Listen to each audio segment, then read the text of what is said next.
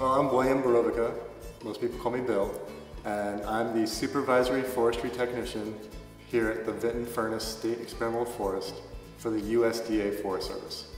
I'm kind of like the forest manager here. So I set the work schedules, I do the hiring, I manage the property, the buildings, the staff.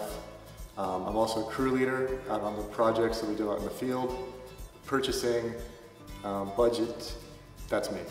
So here in the forest we're working on projects looking at the long-term health and sustainability of the forest that we have here in Southeast Ohio. We have projects that use a variety of different techniques to manage the forest, using harvesting, different levels of harvesting, like a clear cut versus a thinning, where you only remove some of the trees. We use prescribed fire, and we also have some studies using herbicide. And then we use combinations of those to try to get the right treatment to generate the seedlings that you need for the next forest. You want to get as many science classes as you can. Science is really important. That even the chemistry and stuff, it's not so much that I use chemistry, but just having an understanding of that. Math is important. I don't use calculus every day, but there's definitely algebra is really important, trigonometry is really important. Understanding mathematical concepts is really important. Writing, any English classes, communication classes you can take, critical. Most of what we do is record and relay information.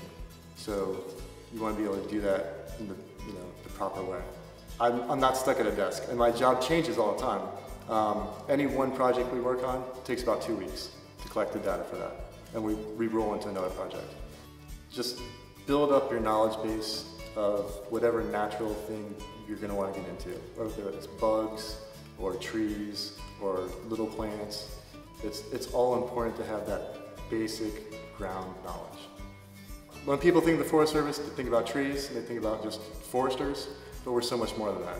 We not only have forestry technicians, but we have scientists, we have law enforcement officers, firefighters, we have writers who take the information that we gather and write up journals. Any job career that you could think of, the Forest Service has that. I never look at my job and think, oh man, I've got to go to work today. No, I love waking up and going to work. It's awesome. It's an incredible place to work. And talking to my coworkers here, they all say the same thing. It's not, oh, we got to go out and poison 9 minute ticks again. It's, man, we're outside. This is great. Let's go do it.